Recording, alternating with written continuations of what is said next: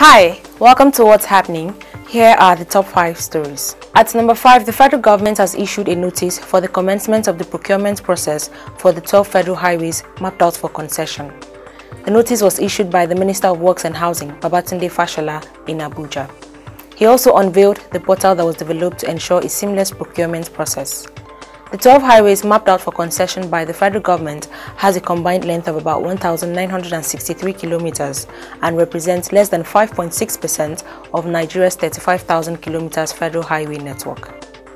At number 4, the Association of Bureau de Change Operators of Nigeria has demanded the immediate release of 26 of its members who have allegedly been detained by the State Security Services. The association's lawyer, Rilwan Idris, made the call at a press conference in Abuja on Tuesday. Idris said SSS operatives arrested and detained the BDC operators without charging them to court, which according to him is a breach of their fundamental human rights.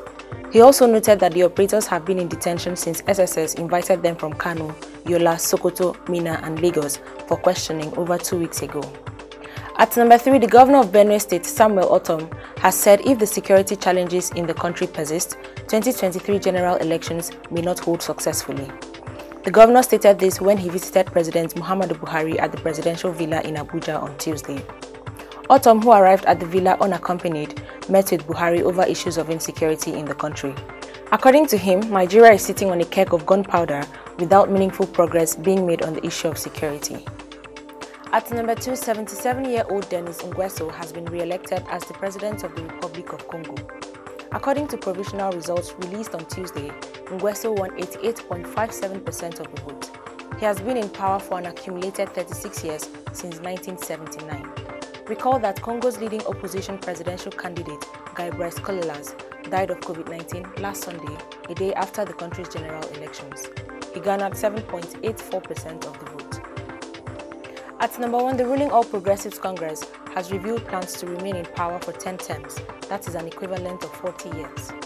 APC Interim National Chairman Mai Mala Buni made the revelation on Tuesday in Abuja during the inauguration of the 61-member Strategy and Contact Committee ahead of the 2023 general elections. He said, "Our vision is to provide a will that will drive the party to go beyond 6th, 7th, 8th, 9th and even 10th term of office to effectively implement the party manifesto, improve the lives of Nigerians and to remain Nigeria's leading political party."